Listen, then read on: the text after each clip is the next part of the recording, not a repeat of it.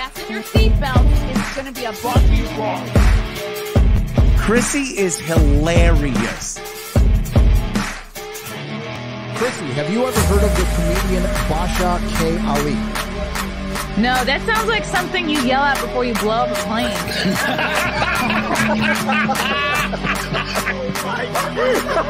Basha K. Ali! 30 seconds remaining. But you know, it's good to say I dabbled in stand-up or something. I haven't been disrespectful to you at all. I was very confused by the title, Everything Everywhere All at Once, because that's also what we call it when Ash takes off his shirt.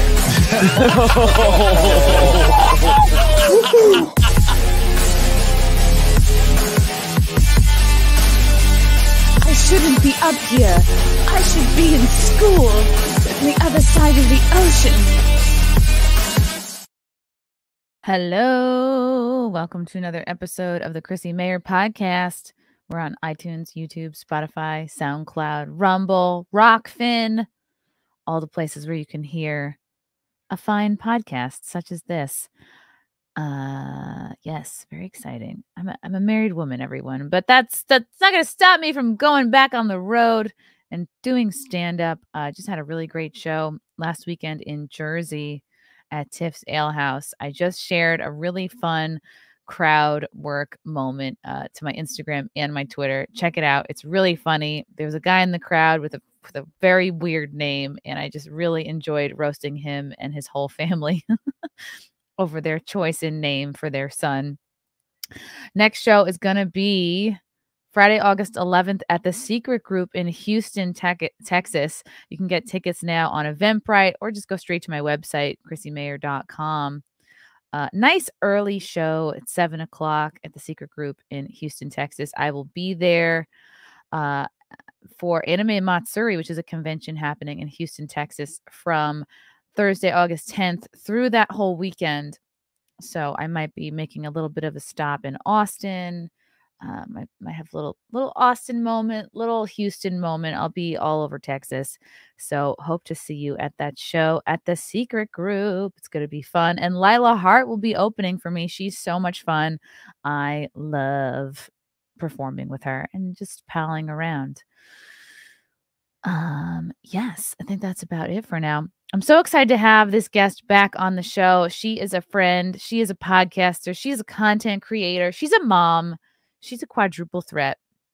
We're going to talk about all sorts of fun girl topics today and man topics. This stuff applies to everybody. Welcome back to the show, Candice Horbacz. Hello, how are you? Hello, thank you for having me back. It's good to see you.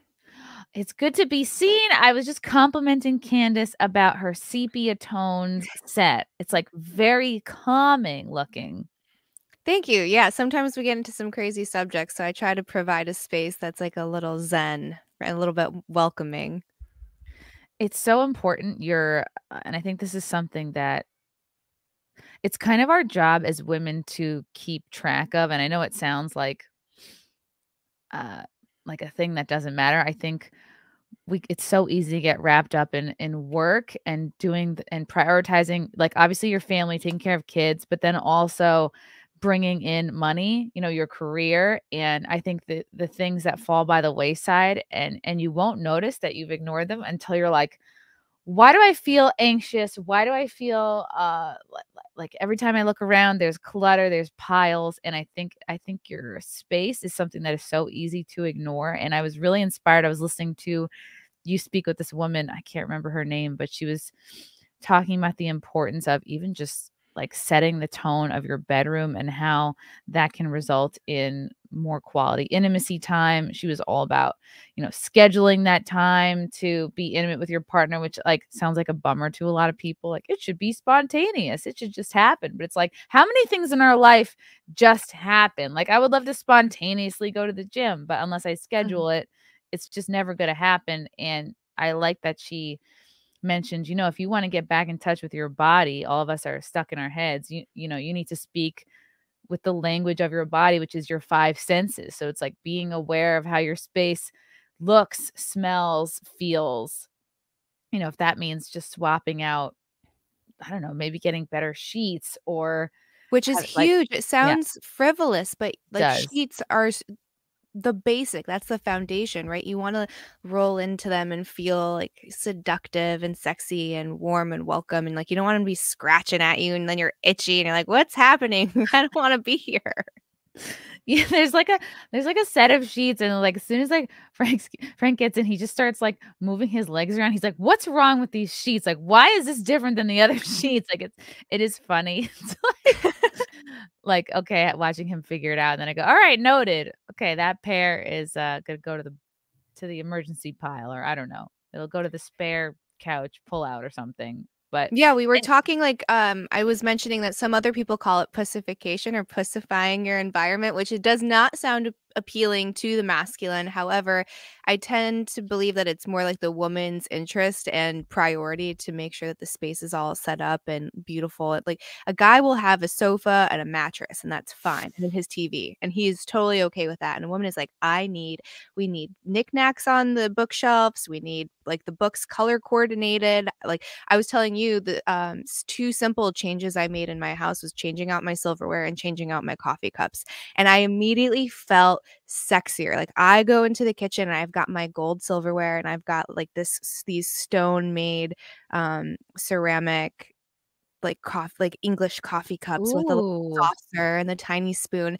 And then you kind of find yourself going throughout the day like with better posture, with more of this like seductive goddess energy because like this is my domain. Like I'm thriving in my domain. Whereas if the dishes are piled up, if I've got like shitty mismatched sheets, like these things are all screaming at me all day and then I can't be in my body or be present when it's time to like be intimate with your husband or your wife, you know?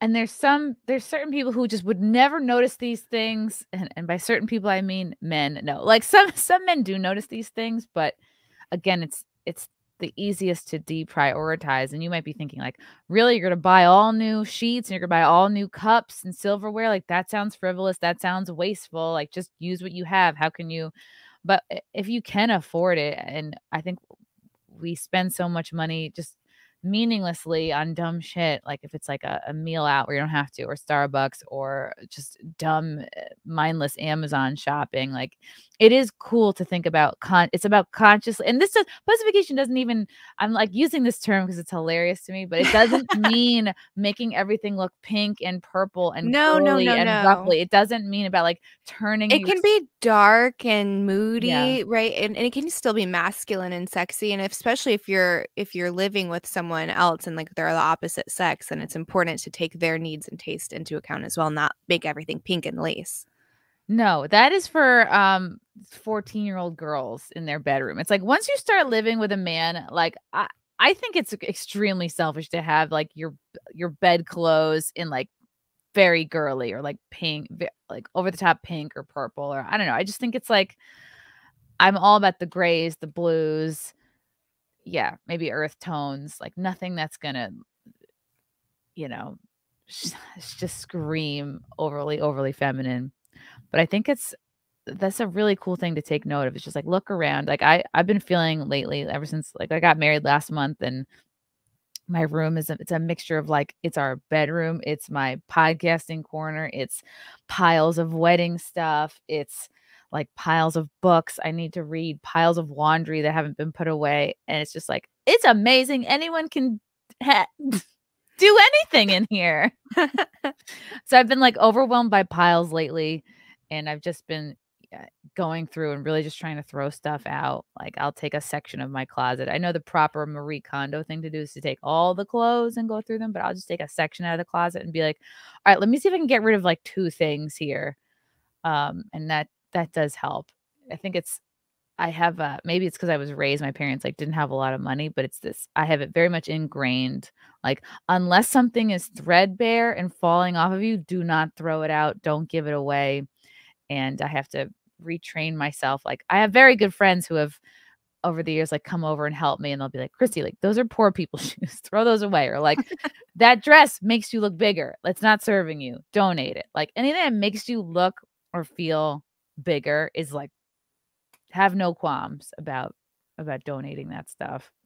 Right, and then you don't wanna reinforce a scarcity mindset or a famine mindset, so you wanna live in this place of abundance, so you can have gratitude for the things that you spent money on, and then say thank you for the how you served me and how I utilized you, and then donate it and give it away, and, that's, that's of service. You're providing something to someone else, which is also beautiful, who might not be able to afford it, and then you're also reinvesting in yourself and saying like I deserve to feel calm and serene, and I deserve to like feel beautiful or handsome or whatever it is. And I think sometimes we think that unless it's an absolute necessity that we're being greedy or we're being frivolous or it doesn't really mean anything, but I think that's one way to express self-love to yourself.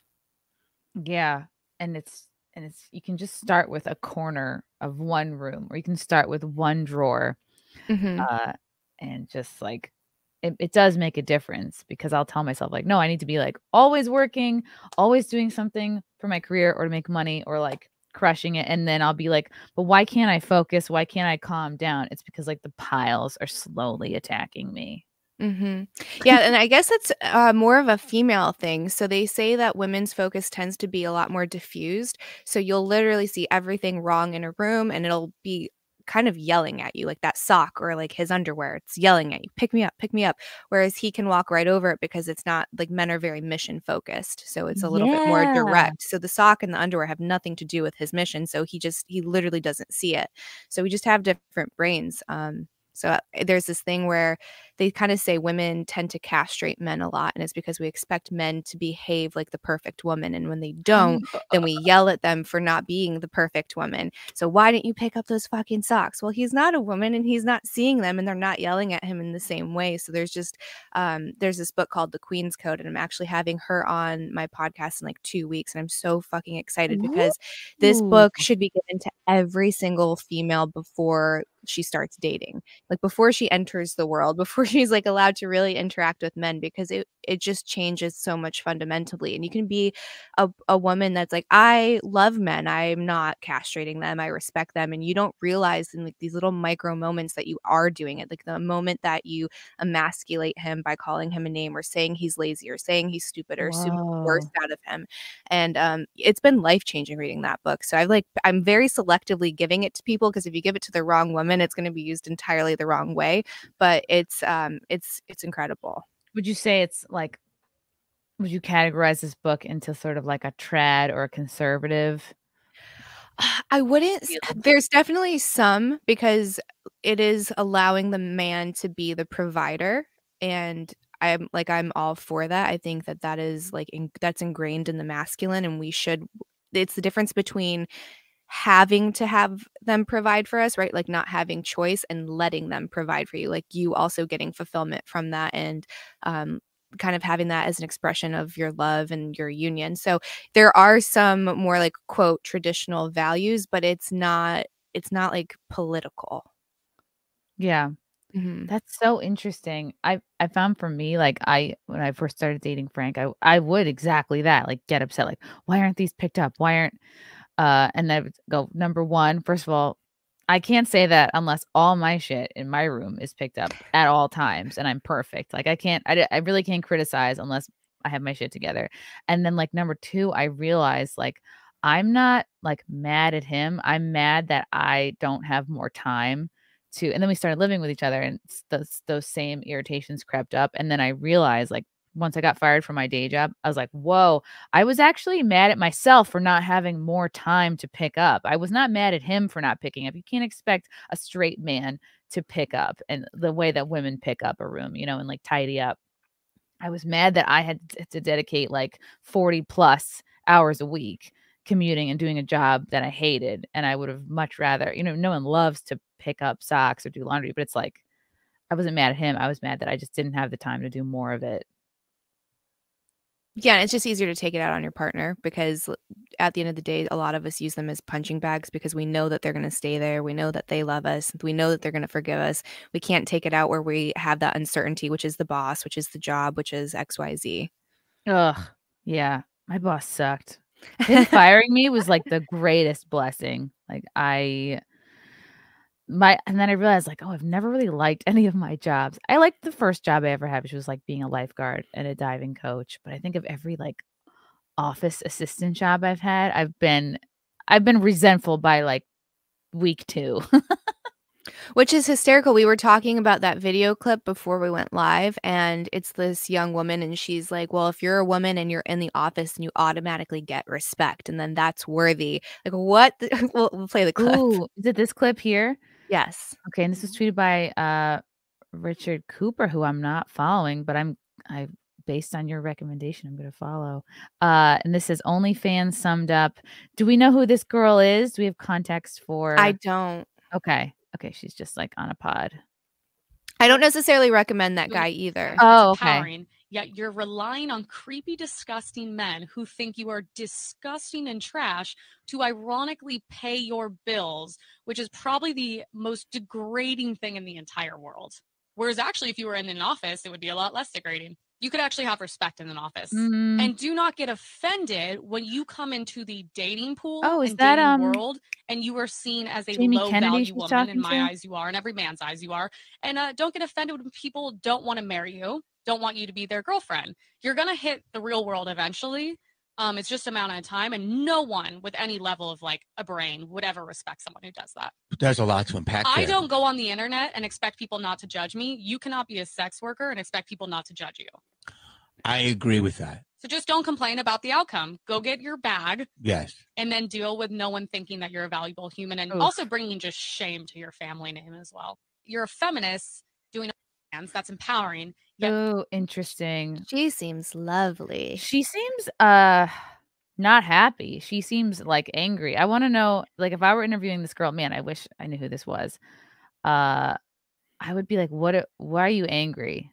Like, what is bothering you? It's like, do you have a sister doing this? Do you have a friend doing this? Like, what's your connection to these feelings? I think for a lot of people like that have such a huge response to people that they've never met, like total strangers making decisions that don't have anything to do with them. I think it's that expression, like that total free, what seems unbridled expression, is a reminder of the cage that she's in.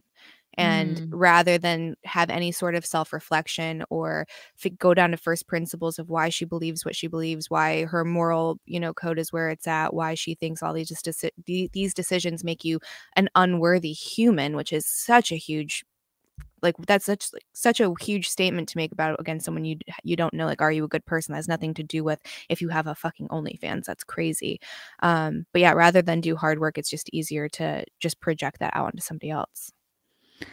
And that's up for the individual to decide. Not every one of us is built for every career. Like, it's easy to make the case like not every woman is built for a 9-to-5. Most women aren't built to be CEOs. So it's like, how come we can't make the case like not every woman is built to be some kind of a sex worker or do OnlyFans? But some women are. And some women, like, it really doesn't hold them back. I know many, I definitely am very good friends with a couple girls who do OnlyFans and have very healthy marriages. So it's like, you can't tell me that no one's going to respect them. So it's like, you clearly have you don't know anybody who is living this life. No, and you can do anything within integrity and then out of integrity. It doesn't matter. You can do the office job with integrity and you can do an office job out of alignment. And the same thing goes with sex work. You can do it from a place that's an authentic expression of your sexuality. And you can also go into it from like a very broken place where you're trying to fill this endless void of whatever hurt or trauma is present. So there's multiple energies and ways to do the same thing. So to just widely say all sex work is bad, or anyone who's doing sex work must have daddy issues or must be doing drugs or must have no other options. I mean, that's just a pejorative. You can't do that. Yeah, I was getting some information about who this woman is. So she was on Jamie Kennedy's podcast. Jamie Kennedy's a comic. He's an actor. He's been in like the Scream movies. I think he's probably best known for that. So this woman that he was with was named Emily Wilson. She's an online personality. Her Twitter is Emily Saves America. They were on, this is only a 10-minute clip, and it's titled How I Got Fired from Conservative News. This is interesting. I want to just hear a little bit about her. Some girl came for you online. Yeah, like I said, didn't know who this girl was. And so she decided to write about 9 paragraphs about how I'm like a racist white supremacist and I hate trans people online a while Okay. ago. And then ironically, because most people don't realize I live in a really hipster neighborhood because I'm always posting in Beverly Hills. Beverly I Hills. went to go eat with a group of my friends one night. Look at the green and juice. Look who's I went straight up to her because I don't play. I keep it real, especially in real life. Why does she have a And I chip was like, on her "Hey, do you shoulder? know who I She's am?" angry. Good. And she was like, no. And I was like, oh, I'm like Emily Saves America. I remember when you wrote all those horrible things. You probably never thought you would see me in person, huh? Yeah, this must be a little bit weird, right? Especially when I'm in your place of work. I was like, I wonder if I showed the owner like what you've said about me, if that would be a good reflection. Sounds Considering like we just cancel spent about culture. $1,700 just bought this place out. I goes, technically, right now you kind of work for me, Mhm. don't you? Interesting. Wow, loves power, huh? And wrote that I attacked her, I stalked her, I assaulted her, and then saw me again in real life and like attacked me. I'm like, you're just like nuts. Saw you again? Where? Oh, I was getting tacos and I heard someone yelling and I like paused my AirPods and it was her. Huh. And I just was like, oh my God, you just. Yeah, I'm And looking at her she Twitter has an too. She's not OnlyFans. super active on Twitter, but she does. She is Wow. Emily Saves America on $3.99. Twitter as well. Wow. $3.99. I was like, I'm gonna pay for it for 1 month, and at my You birthday party, did? I'm gonna stream it on the wall the whole Jamie time. is like Did you do very that? chill. He's. I want to see if they break down. What's the basic price? What they talk $3.99 about to here. She's what? a mean girl. I just had It to look. does last a night, little bit seem that way. I'm just trying to like what the price was. figure out why. Wow. Okay, you are definitely just getting warmed up. I'm just saying, if you come for me online, I see you in person, I'm beelining it up to you. You would never do it to me. Like, And that's people so would never see me masculine on right the there. calls. She's Yeah. so But I'm tough. gonna She wants I'm everyone gonna to know how tough beeline she to is. you. Yeah. Yeah. You Conquer. said you got fired from Fox News? No. I was let go from Newsmax. They actually give me. You're on Newsmax. Yeah, they gave me Oh ultimatum God, Okay. to She take was down on one of my posts. Newsmax. or that to explains continue why to she's stay angry. on. Is the post going to get me banned if we talk about it? Actually, it's like the most like liberal post I've ever posted. I almost want to archive it. What's the post? I was like making a joke because all these like little right wing annoying trolls were like coming after me, and then I was like, "Oh, if you don't shut up, I'm gonna like fuck your dad and become your What? mom, and then take your phone, Fuck your That's dad. it? Become your mom. take your phone away. That's So you can't say dumb shit on the internet anymore." That's fine. That's what I'm saying. Cute, And I also, guess. like, I'm talking about I had to do sleeping with math. a hypothetical fake dad. Yes. I didn't even target anyone. Yes. And so Newsmax Maybe got she me at hasn't that? figured out what It's she not wants to conservative be. enough. Conservative commentator. What? I love 1,000-pound sisters. A good escapism. Thank you. Okay. If you're watching the news, someone is paying for them to say something. So turn the news off, and you'll literally your happiness will go up like 90% overnight. Okay. They I want to interview her. Yeah. I don't have some fancy school or education. That whole- We're paid to be hot and party. Those chicks. Yeah. Yeah. I mean, expands though because I really do have. Huh. You know, Emily it's Saves interesting. America. Okay. I'm going to have to look into her. I'm intrigued. She's not tweeting much, which tells me she's more of an Instagram chick, I bet. I mean, you can tell by looking at her. She's probably an Instagram chick. Mm-hmm. Yeah, she's pretty. Right? But I feel like just being pretty, there's Instagram energy you just get from somebody that she has. I can't describe I feel like it. that's Twitter energy. She's like really fierce. Yeah, that's and why I'm shocked combative. there's not more. I want to know her story.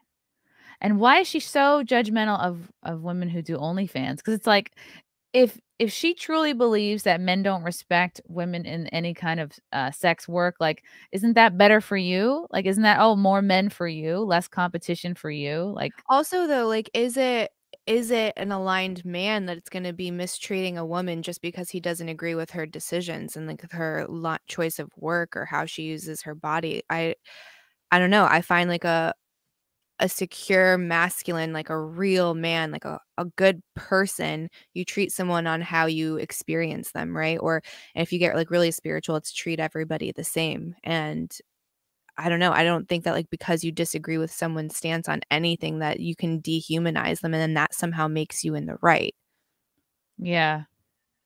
And you also have to take into consideration like, there are some women who get into either sex work or OnlyFans, and it is the thing that propels them to write a book or support their kid or Yeah, what if multiple it's putting kids. food on the Yeah. table? You're gonna put judgment there? Like, what if it's the thing that she is keeping, like, the mortgage paid and up to date, and she's being able to have more time to basically be a stay-at-home mom and then still be able to pay the bills? Like, what if there is no dad? What if that's not Yeah. her choice, right? What if the husband died? What if the husband left? What if the husband was abusive? And now she's in a position where she doesn't wanna outsource childcare because that fucking sucks, but she also needs to pay all of the bills because the dad's, not showing up for whatever reason. So, oh yeah, that's terrible. No, I'd rather go work 40 to 80 hours a week to make maybe 100K, which most places in this country is not a lot of money, and then outsource my child care so I see my kid 3 hours if I'm lucky before I put them to bed and rinse and repeat. Yeah, that's Mhm. integral. That's aligned.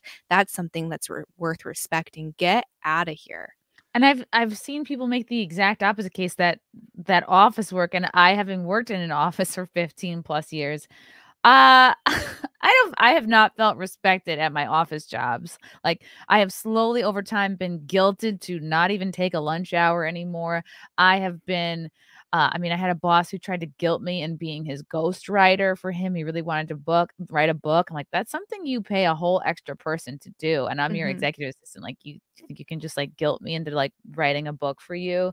I had a boss like that was sick in the hospital for several months, and I went to go visit him, and he handed me a bedpan to empty out. You know what I mean? Like, I think that's worse than just, posting a photo of yourself in a bikini and getting money from it. So, Right, even if it's not a bikini, even if they're yeah, nudes, right? Who are yeah. you to tell someone how they're supposed to be living their life? Like, why don't you try practicing a little bit of non-judgment and compassion and empathy and love? Like, not everything do you have to force your beliefs onto somebody else. Like, you can sit there and have discernment and say, "Not for me." That's fine if that's your decision, just not for me. We don't have to make it a battle. I don't need to make you bend the knee to my will or vice versa. Like, I'm not saying you have to accept my decisions, but at the same token, don't make me have to live the life that you lead either, right? It's just not for me, and walk away. That's it. Don't be an Y ass. Yeah, it's very easy to judge, and maybe this is just part of like, I listened to this Emily girl, and she sounds like a lot of, I guess, like, right-wing or conservative influencers, and who knows?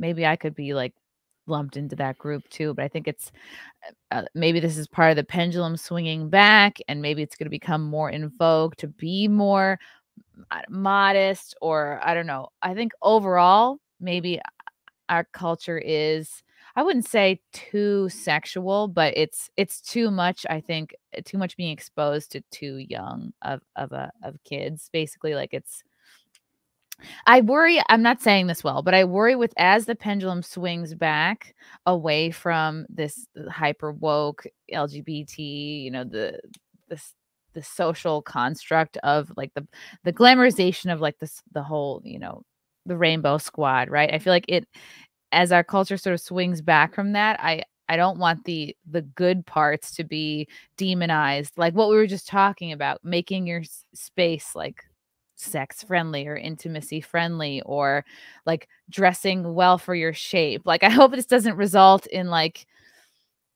I don't know, you're gonna be demonized for wearing a tight dress or having cleavage, or Well, I you guess are. You lots saw of the stuff with the Barbie reviews, didn't you, with Margot Robbie? She was on these red carpets and she was doing all of these pressers for the movie, and she's dressed beautifully. Like, she's not in like a Hillary Clinton pantsuit, and I don't think anyone wants that, and I don't think she wants that, which is more important.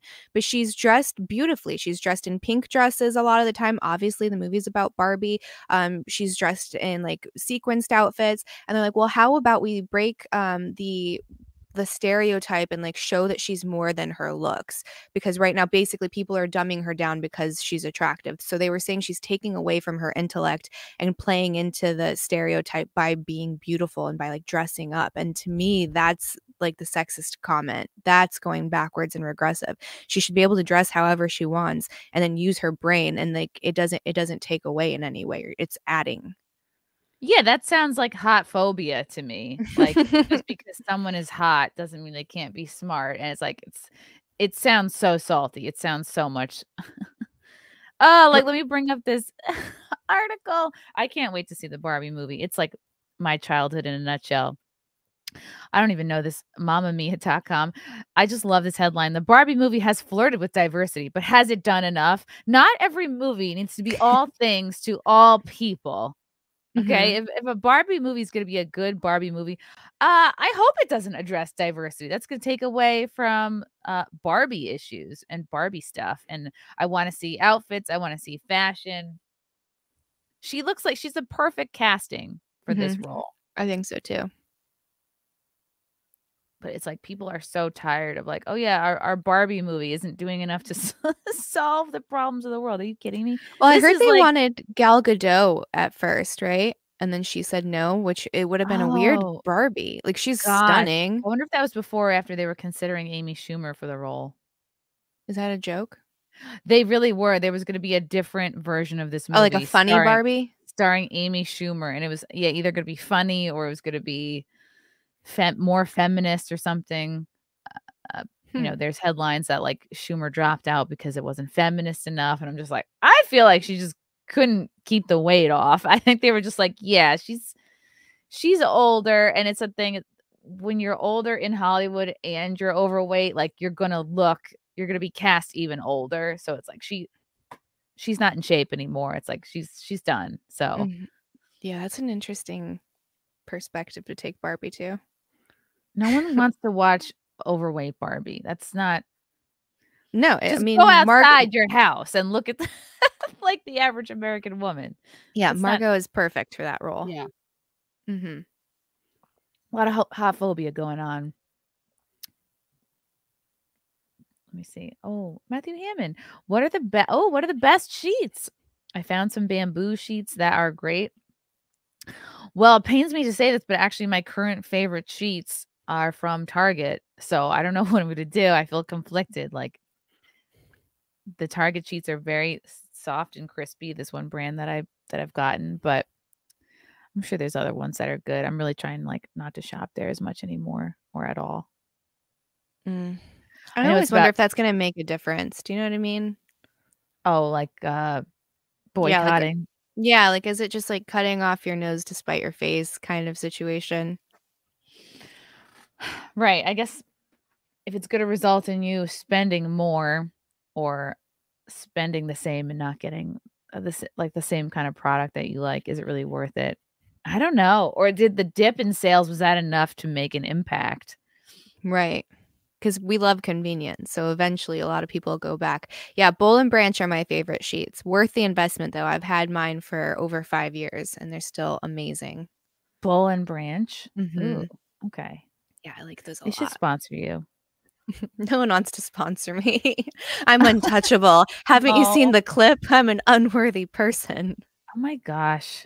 How does like how does that make you feel? Because I'm sure we see clips like that all the time. There's so Mhm. much judgment Oh, yeah, for there was what someone in the chat saying I shouldn't have my children, which is like, go ahead, test this mama bear baby. One of us is not gonna make it out. I promise. I I'm know sure the ending. that'll be great for your kids. Man, they're gonna really Mhm. thrive being away from their Right, yeah, mom. put them in a home. That's great. Put them in the system or where half of them go, not half of them, you can actually probably look up the number. A good amount of the children aren't even found and they end up in trafficking rings. But yeah, better not have a mom that has an OF. They'll be much better. Get out of here. It's a very easy take to have. Just be like, "Oh yeah, just give them to their It's dad." lazy thinking. It's just Yeah. lazy, dogmatic thinking. Oh, Andrew Thomas. Hey, beautiful Chrissy and beautiful Candice. Great job on the podcast, Candice. Thank you, Oh, Andrew. Andrew's the best.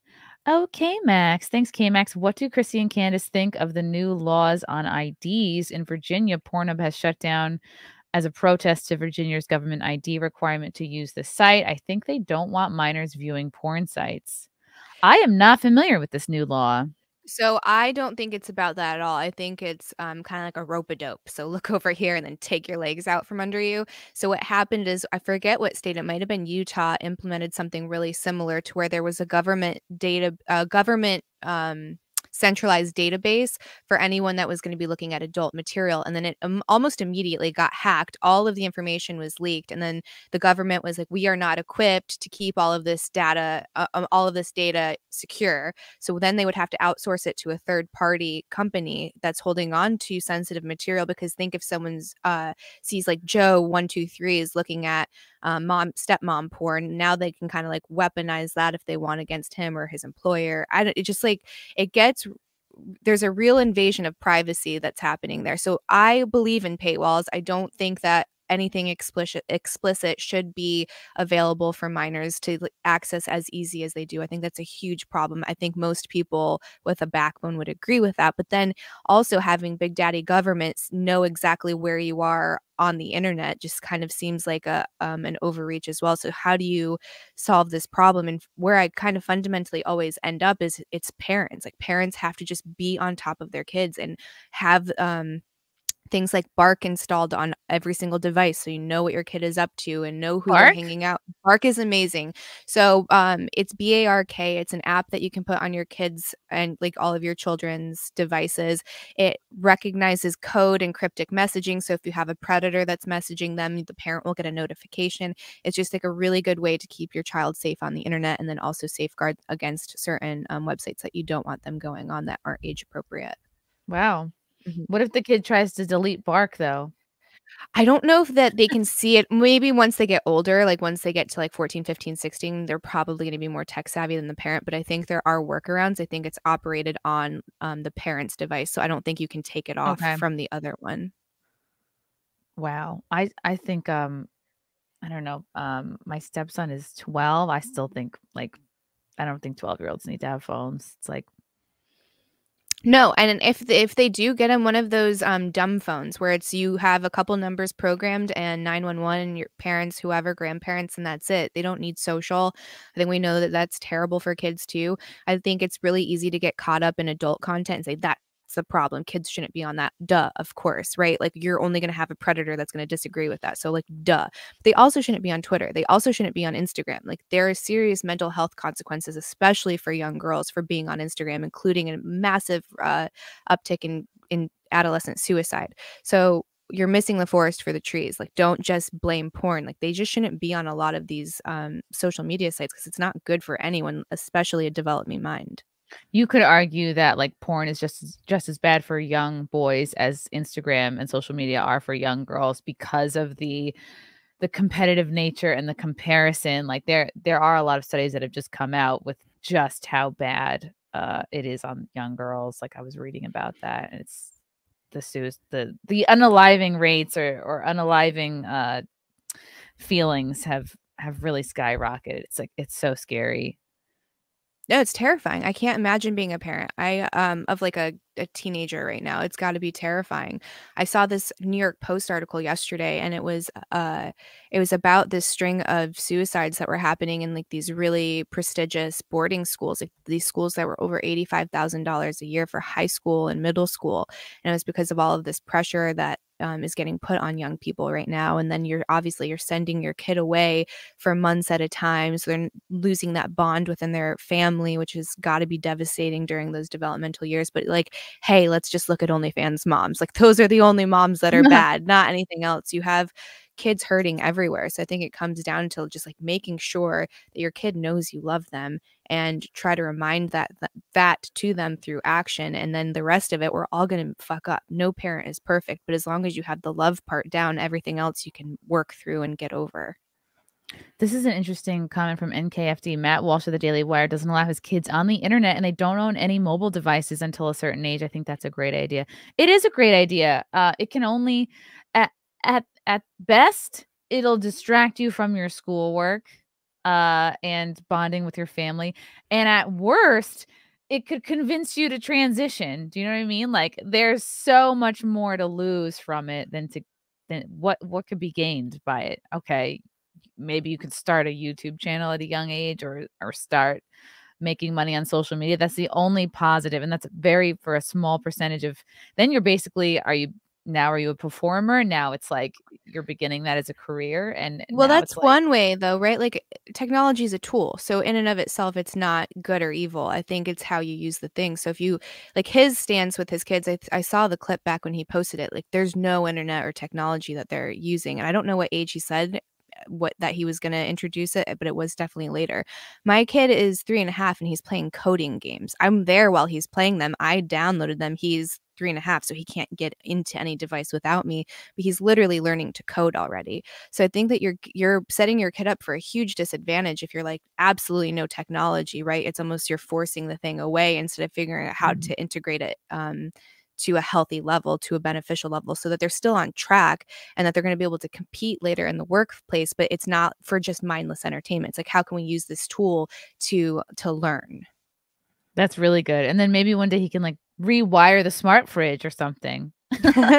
Or that's Right, or you amazing. have like another another Elon, the Elon of the future, right? You can't say you can't have access to technology. That would have crushed him. Mm-hmm.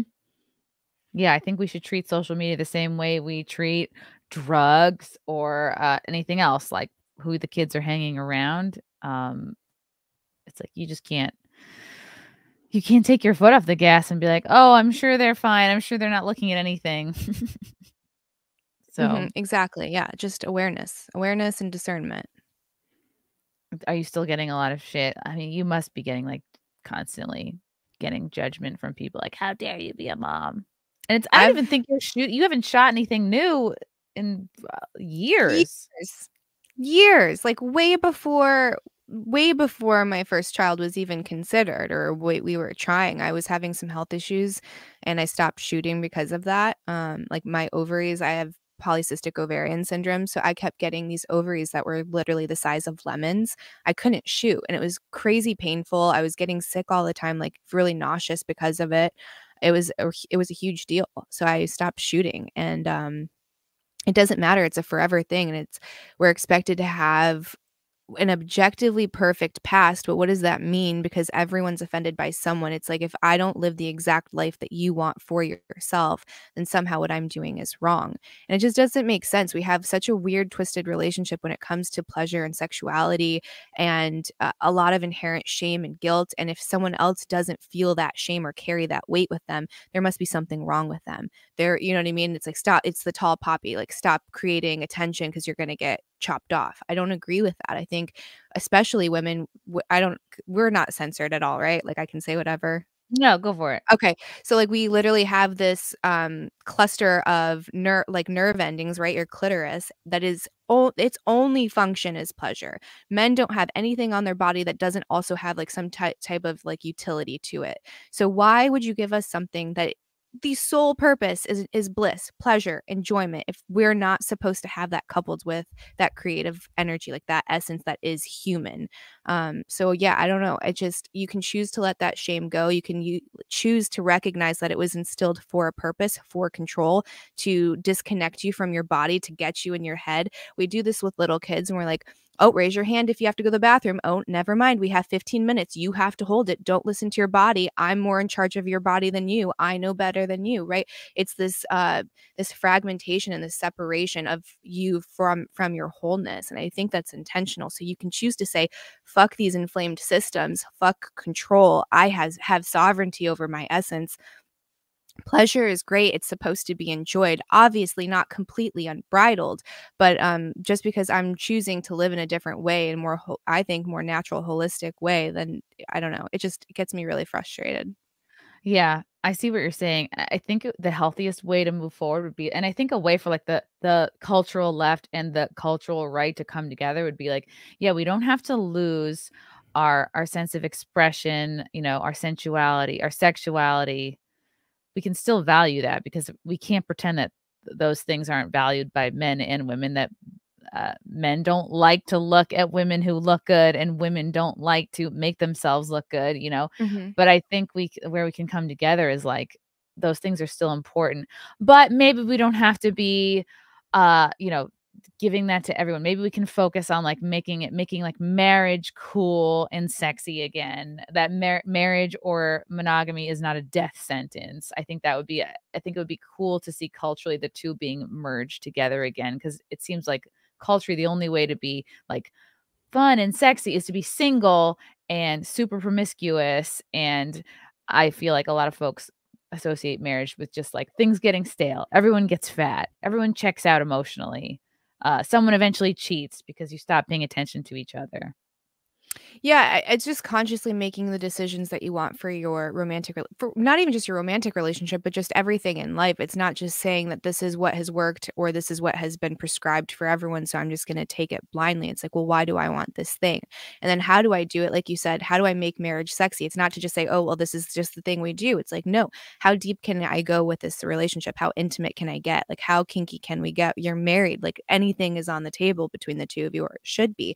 But surprisingly, a lot of those relationships, they don't have any conversations around sex. So that shame is still there within a monogamous union. It's still there within marriage. So I'm not saying everyone, unless you have like a total public expression and you have an OnlyFans or you shoot porn or you're in sex work, that's the only way that you're liberated. I'm not saying that at all. You can be liberated within a monogamous union, but a lot of people don't choose to do that because, again, there's that shame that's just for some reason there that most of the time isn't ours, and we just accept it. So I'm saying like a sexually liberated person is removing that shame, not necessarily posting it. Yeah. Do you think culture is moving in more of like a puritanical direction? I don't know if that's even the right word.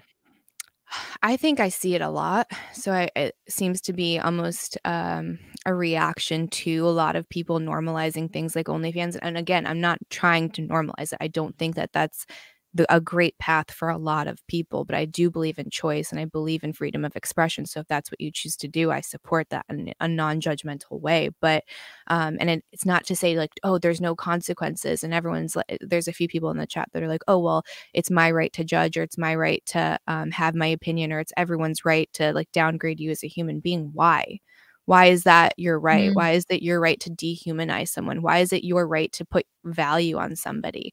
To me, that's not my job. That's God's job. That's like your job internally, right? Like I decide my worth, nobody else. Yeah, and I think you should be dealing with it on an individual basis. Like if you, as a woman, as an individual, cannot find a guy to date you because you do OnlyFans, and then if it is chipping away at your soul, okay, then like that's a discussion for how to pivot or how to find a new source of income. But again, like to write that off for everybody, it's not really fair to do, because there are women who have no problem meeting men and like maintaining relationships and while having that be their job. So I don't know. I feel like I'm talking in circles. K-Max, thanks for the super chat. Is it true that a former adult film star receives no royalty payments, even if a past video of yours makes 1 million views on a site? No money goes to you for that. How does it work in comedy? I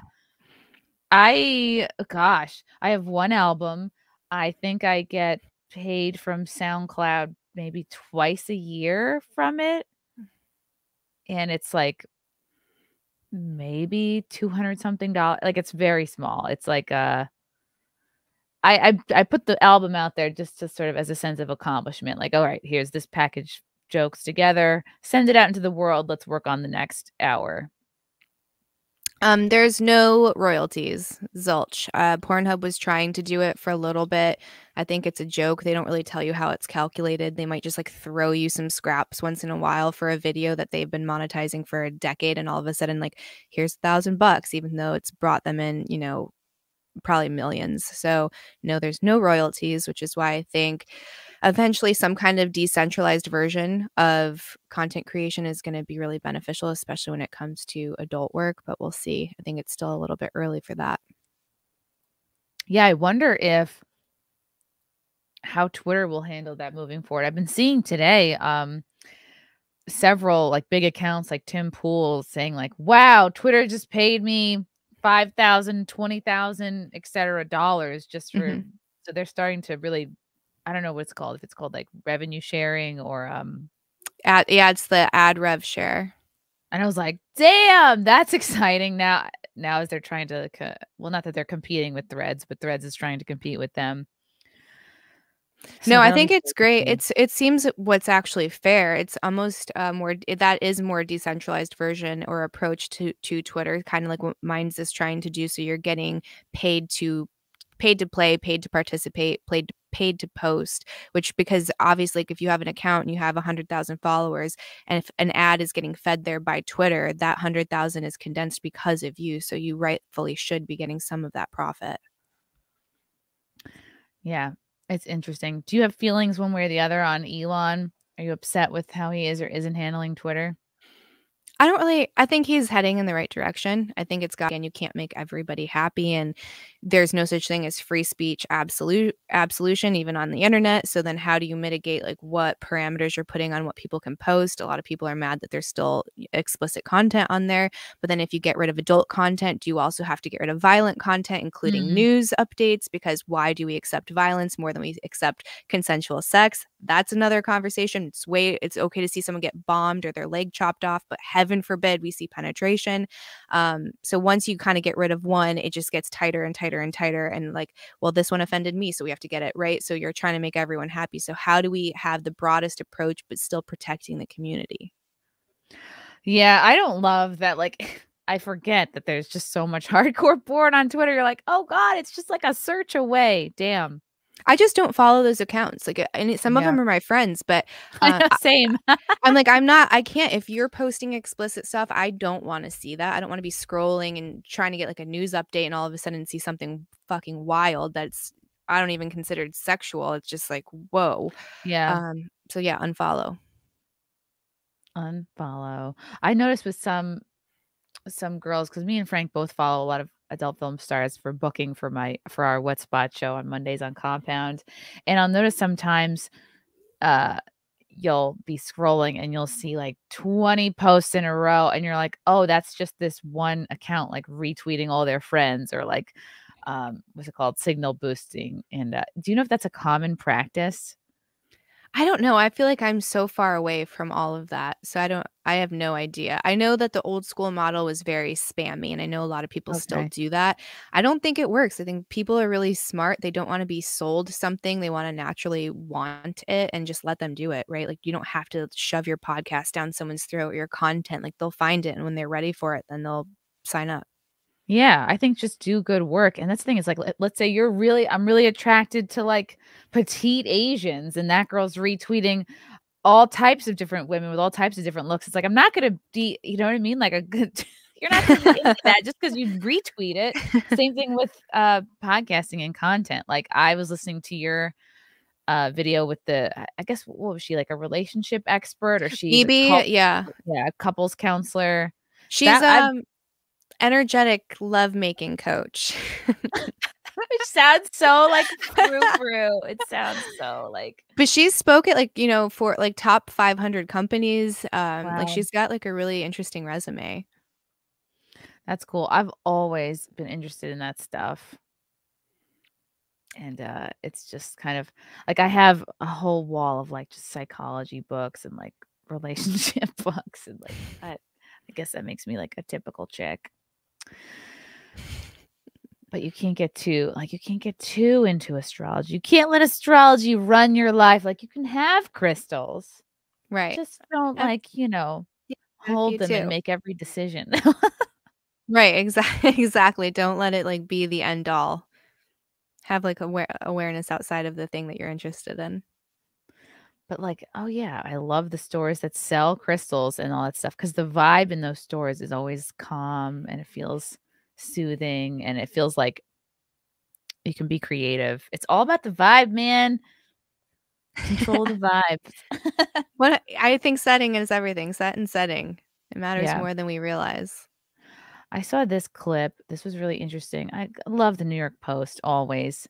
Uh, speaking about like coaches, I'm an elegance coach. If you wear these outfits, you look cheap. And I think this might be aimed at Gen Z women who I will agree, Gen Z women generally dress like garbage. I went to dinner last night And every single Gen Z woman that came in, or young lady that came in, was wearing like a cute feminine skirt or a dress, and then the most hideous, dirty, beat up sneakers. Why? Thank was you the for only noticing this. woman. I'm like, why do Gen Z women like they just wear shitty, dirty sneakers everywhere they go? Like, It's so gross. how come? Are they all protesting heels? Are they protesting nice shoes? What's going on? I don't know. It makes me think that they have like gross feet. They probably don't have a great vajay. Be a Yes, they're lady. not taking care of themselves. I don't think so. It's just really masculine. Put on a freaking heel. Don't be lazy. It's untoward. Yes. According to one fashionista, your favorite outfit may be sending the wrong message. An elegance coach has revealed the 6 things to avoid if you don't want to look cheap, and it may surprise you. I think this is good to keep in mind, like men and women. You can look casual, but it's not good to look. And you don't want to, not like you have to buy all labels. I'm not into that either. I don't like showing labels. I don't either. In a clip that's been viewed over 1.3 million times, the elegance coach, who posts under the name femchic_inspo, shares her tricks for achieving a sophisticated look. To start, she recommends avoiding crop tops, no matter how fashionable they are. Ooh, I sometimes feel like I get tempted to wear one because I'm like, oh, I'm doing pretty good at the gym. Like I'm losing a little bit of weight, but you always look better with something like tucked in. If you want to frame your shape, like, yeah, just tuck the shirt in. It looks more refined for sure. Yeah. The coach also suggests avoiding ripped jeans and cargo pants if you're seeking cargo a pants, graceful outfit. Those haven't been acceptable for a long time. No one should be wearing cargo anything. Get out of town. Throw those away. Men like cargo shorts because they don't carry a purse, so they keep their what would be their purse What items. do you have to take with you? Your screwdriver's got to go on your date. Your freaking rolling pin. I don't know. No, not necessary. Keys in your wallet. Cargo That's shorts. all you need. They're the bane of my existence. I know Frank still has many pairs, but I threw all Eric's out when we first started dating. I went in. Really? I don't think I could throw out anything. Oh, I did. There would be a fight. They were in such rough condition you couldn't even donate them. I took them and I threw them away. I said no more. I tried buying him a new backpack a couple of years ago, and he just wouldn't use it. He still uses his disgusting old Jansport from either college or high school, and I'm like, I'm gonna have to throw this in a, I don't know, not just wash it, but throw it in a car wash, like by itself. It's so gross. I hate it. I want to light it on fire. Why is the dog barking? Okay, dog is barking. Okay, what's next? But I agree. I sometimes enjoy a subtly ripped jean, but this is too much. Yeah, that's too much. Other tips include avoiding extra long fake nails, no matter how polished they are. I think I agree with this. I got fake tips for my wedding last month, and I found myself getting so annoyed. Like I could barely type. I could barely take my contacts out. I'd be making a bed or something, and one would pop off. I just think like that's too much maintenance for me. I like a clean nail. I did something that's way out of trend for me. I did like a red tip and I hated it as soon as I walked out. Just like a nude nail, just clean. You still have it right now? Yes. I have my appointment on Monday. Oh, I think that's cute. I know. I did it because I was like, it's trendy, but it's not me. I'm just more of a classic. I did a lime green tip. I think it's cute. But that's subtle. It doesn't match half of the things I wear and drives me crazy. You're still elegant, don't worry. Although an oversized look is a favorite for many, Gen Z loves their oversized clothes. I don't get it. The elegance coach claims a sweatsuit is a surefire way to look cheap. Remember when we were growing up, people would get the juicy sweatsuits. I had every color. I thought I was J-Lo. I was like, look at me go. Watch these hoops. Ready. It was J-Lo. She did that to us. Yeah, here we go with J-Lo. the crop tops. Again, like this whole outfit looks like it was $5. You know what I mean? And it's fine to buy stuff on sale, but like again, it's about looking cheap, not about like how much money you spend. And if you're going to the beach, that's different. But going out to dinner, yeah. Although the TikToker claims to be a guide for elegant women, many disagreed with her tips. Elegant women do not judge, one TikToker snarked. Yes, they do. Everyone judges. They don't look cheap. Everyone has their style. Agreed another. Okay, let's watch this. Let me get this TikTok. Oh, page not available. God, gosh darn it. It worked before. Let me try refreshing. Oh, post. Here we go. Let's try this. Please work.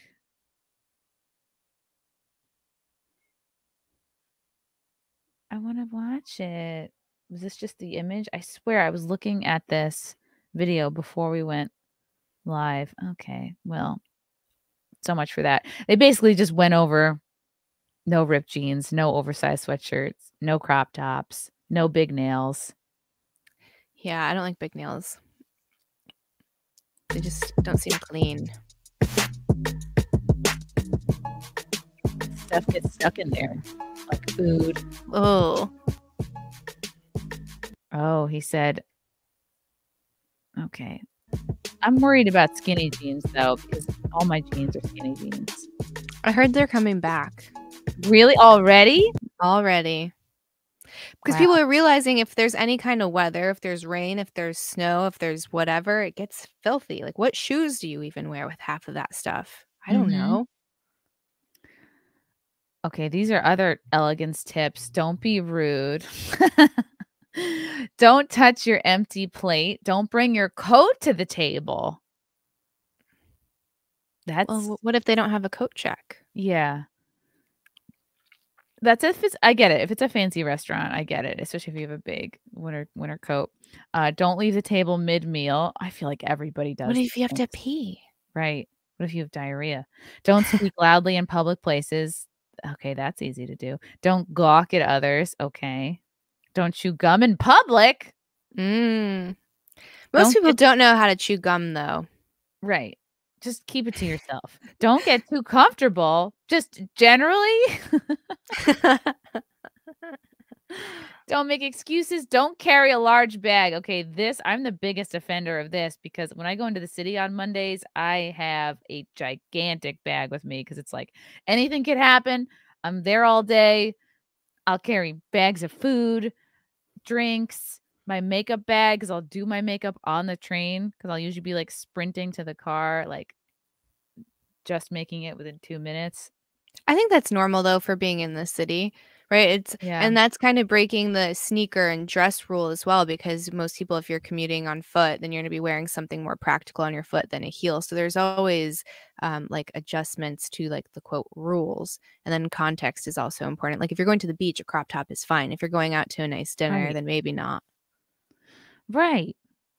And you can also get away with this stuff like when I would say, I guess it depends, but like younger than 25, it kind of doesn't matter. I mean, I don't know. Unless you're trying to get a certain job or have a certain look, like it doesn't really matter how you dress. No, not when you're that young. Wear what you want. You're still a kid.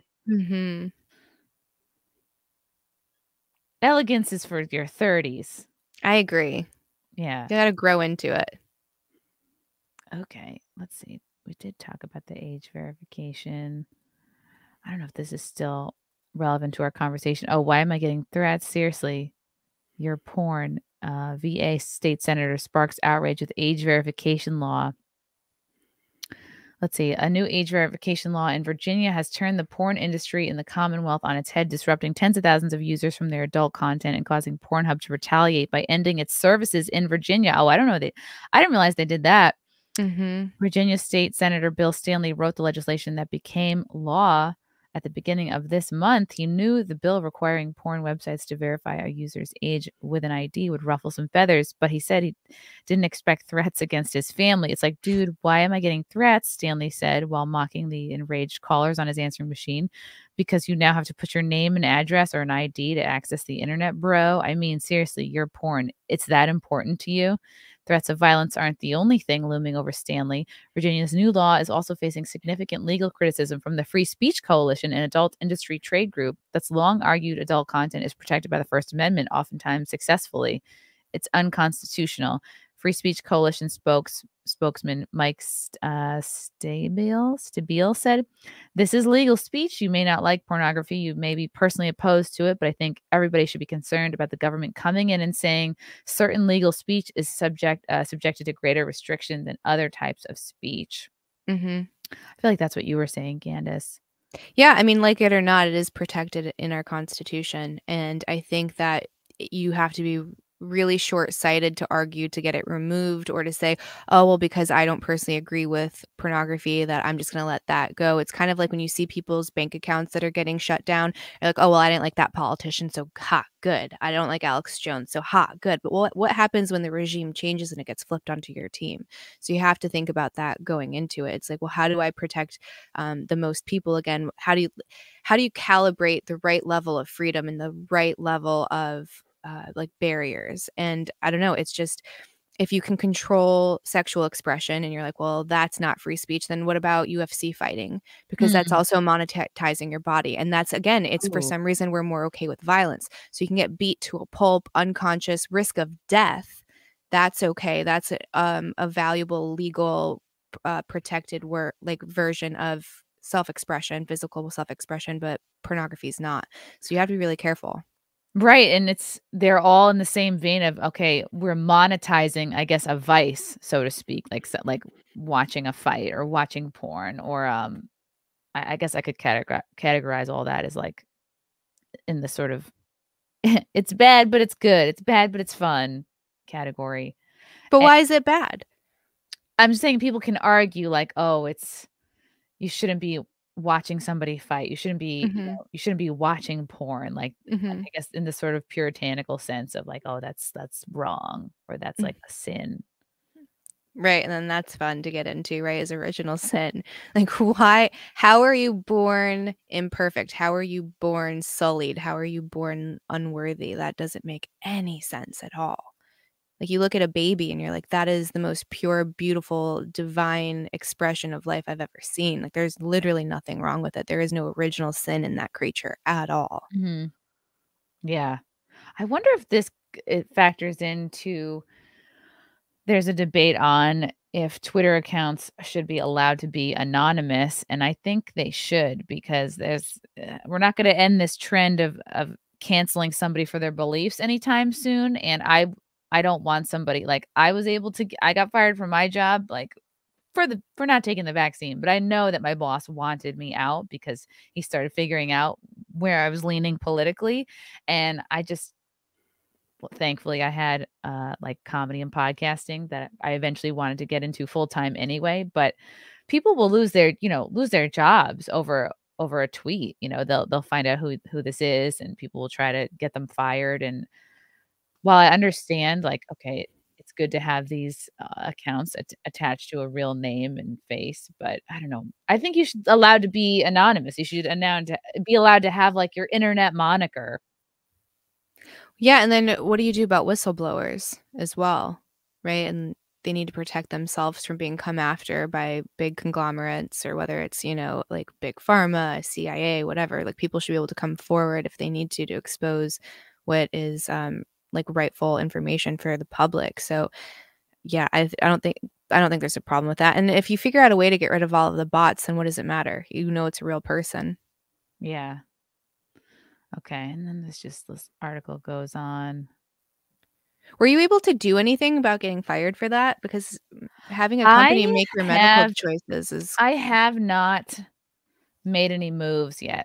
I was waiting, like, I was like, oh, am I going to do a big expose? Am I going to like name names? Am I going to, like, I have been, sitting on a lot, and it was my job to read my boss's emails because I was his executive assistant. And so I have whole conversations about him being pissed that I used vacation days to go to January 6th, him being pissed that I was on the Megyn Kelly show, like all things I did outside of work hours on my own time. I performed stand up on the weekends after work. So I have a real like paper trail. I have like a lot of legit proof that I was targeted for my political beliefs. It's just he was able to get me out on the vaccine thing.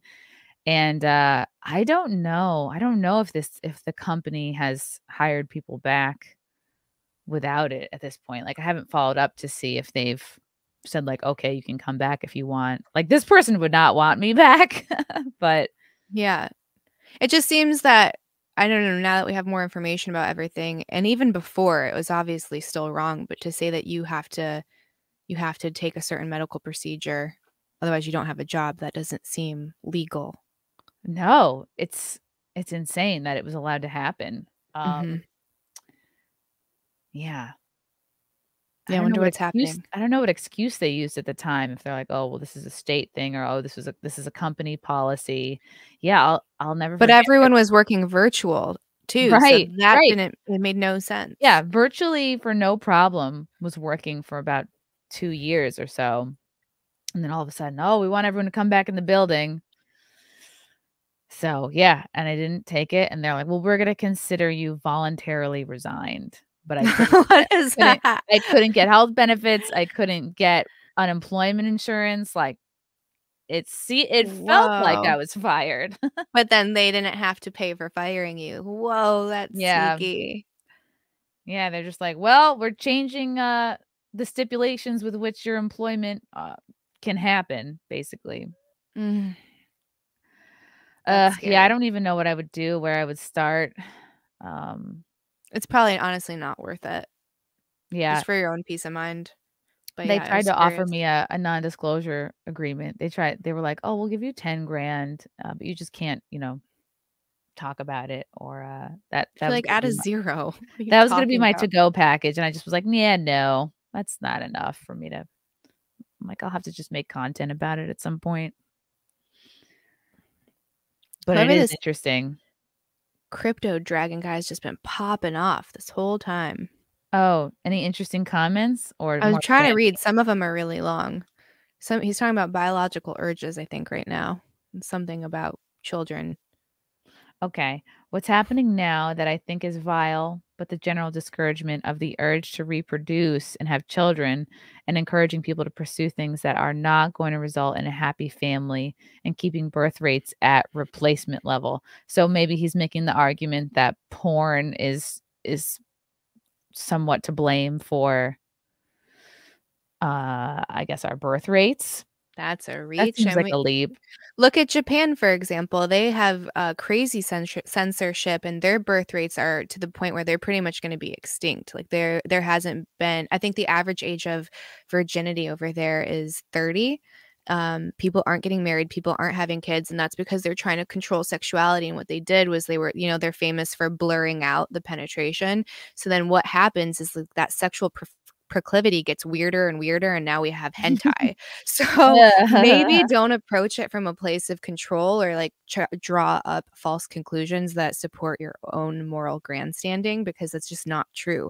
The more sexually liberated a culture is, the more it tends to thrive and prosper and advance. The more that you try to repress that, because it is creative energy, whether you like it or not, you end up with a lot of countries like the Middle East. Like, look what happens with that control, right? You look at a lot of these countries and you're like, this looks like a different era. Right, like there is no infrastructure, so those things obviously you can't say causation, but there's a high correlation between sexual repression and advancement, well-being, happy family structures, if you will. Yeah, someone's got an agenda. But I do think birth rates are really terrifying right now. They're low everywhere, but I don't think that I think porn's the lazy argument for that. Well, it's impossible. You're not gonna eliminate porn. It's not gonna happen in our lifetime. No. It's too profitable. People are being set up for misery and loneliness if they buy into Marxist contempt for marriage, romance, parenthood, and family life. Life doesn't have to be convenient to be happy. I agree with this. Those are worthy things. Right, and who guarantees a happy marriage or a happy family? There's nothing that besides like your own work and your own connection to your partner and growing together. That's it. Nothing else is going to. Right. If you'd said it was monogamy and before porn, go down to the 1950s and you saw all of these, like, what do they call them? Refrigerator moms that were just popping benzos all the time because they were so fucking miserable, and then they were detached from their kid. They wouldn't even pick them up and hug them or show any kind of level because they were just zannied out of their mind. But yeah, monogamy and marriage, and then we loosen it up a little bit, and then these women are like, I'm so fucking unhappy, or these men are like, I'm so unhappy, and we have divorce rates that are 50%. And if you want to call it monogamy, look at how many people are cheating. So is that actually monogamy, or is it just non-consensual monogamy? So again, let's Right. just be realistic Sneaky. here, people. Yeah. It's true. It seems like every generation has their issues and like trauma to get over. I don't know. The boomers are dying though. That's what's important. Oh my God. We focus on the real issues here. No, some boomers are good. I kid. Anyway, Candice, you're the best. Thanks for You're the coming on. best. Thank you for having me. I have to get you back on Simcast. I don't know if you've done it in a while or ever. No, I've done it twice, and then I was supposed to do it, and I had a sick baby, so I had to Oh, cancel. But again, right. I'm a terrible mom. I'm a You're terrible the worst mom. mom. You should hand your Right. babies over to the government. Yeah, exactly. It is so much happier. Candice, where can people follow you? What's coming up? What's going on? You can go to at Candice Horbacz. That's on all my socials. Chatting with Candice has my podcast. That's what I'm kind of working on at the moment. It's what's the most alive for me. I update every week, so check it out. Ooh, yes. This is a good comment from Johnny Mumbles. The media has really uglified marriage and romanticized sleeping around. I agree, sir. Yes, everyone follow Candice on Twitter and check Except out her that crypto YouTube. dude. Don't do that. Don't Except for follow you, me. crypto I don't need dude. you. Oh, we'll turn him around.